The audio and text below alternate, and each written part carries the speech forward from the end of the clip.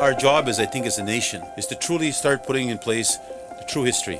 I want to plan to take this to the gravesite of Louis Riel. Canada is more accepting still, recognizing him as the first premier. We still haven't got that achieved in Manitoba yet, but we will. Our government's first piece of legislation will honor Louis Riel for what he has always been, the first premier of Manitoba. We corrected history. We put the man that should have been there from the beginning as the first premier, and we did justice for Riel. 30 years of my life I've been fighting for this and wanting the day when one premier will do the right thing. Rob, let me look straight in your eyes and tell you thank you very much on behalf of my people. Louis Riel is the reason that we are Manitobans. He was a hero, and to this day, he's still a hero.